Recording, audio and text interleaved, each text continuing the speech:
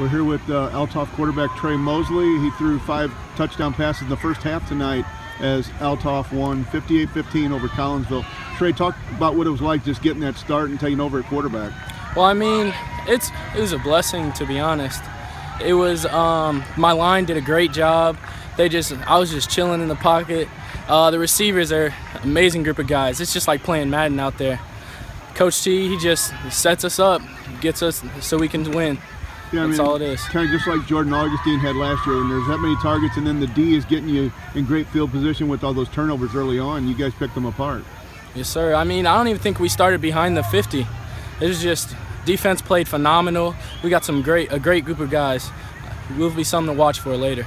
The two touchdown passes to Jordan Goodwin, and everybody knows he's going to SLU for basketball, but the guy can play football, can't he? Yes, sir. He had 4 offers, I think. He's a stud all around.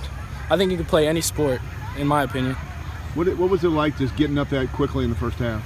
I mean, it was kind of relaxing because everyone has first game jitters, but I feel like us getting up just cooled everybody's nerves down.